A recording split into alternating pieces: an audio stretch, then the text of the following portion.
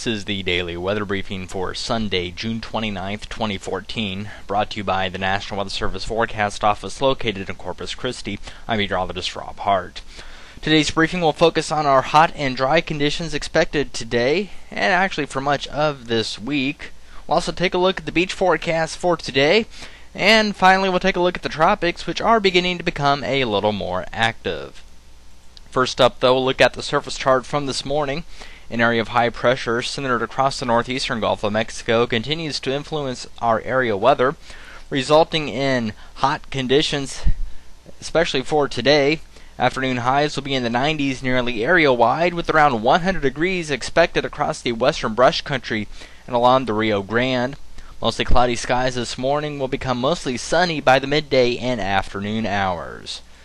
It will be breezy but also humid, and the combination of the heat and humidity will result in maximum heat indices today peaking between 105 and 110 degrees. And again, the heat index is what it feels like out there. So it will feel like 104 degrees later this afternoon in Corpus Christi, 108 in Alice, and 106 in Laredo.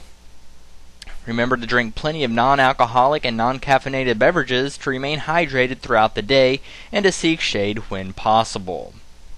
If you'd like to cool down, you can head into the beach, into the water, where water temperatures are around 80 degrees, though a moderate risk of rip currents will exist today along Gulf-facing beaches as some long period swell continues across the region. It will become mostly sunny today with highs near 90 degrees, and it will remain breezy between 15 to 20 miles per hour from the southeast.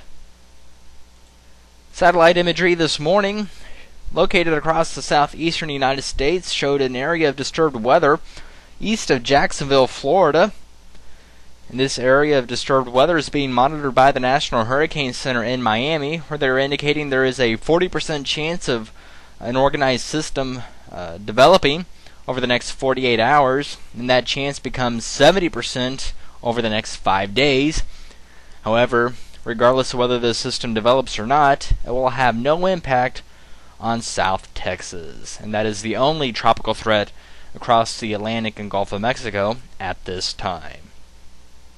Don't forget, for the very latest weather information, check out our webpage at weather.gov/Corpus Christi, and for the latest tropical information, you can check out hurricanes.gov.